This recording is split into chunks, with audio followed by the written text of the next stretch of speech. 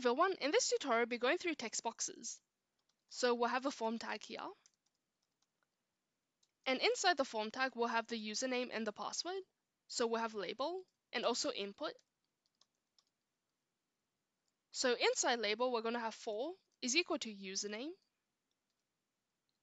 And the text that displays on the screen will have username here. And a closing label tag. We'll also have BR, which stands for new line. And inside input, we're going to have type is equal to text, since it's a text box. And ID is equal to username. And name, we will have username as well.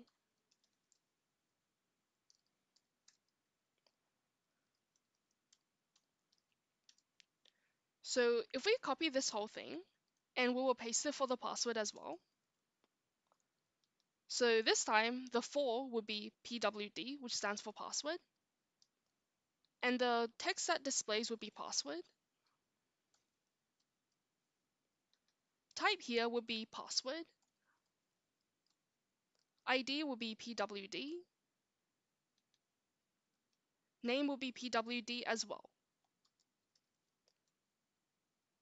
So after we save it, it'll look like this.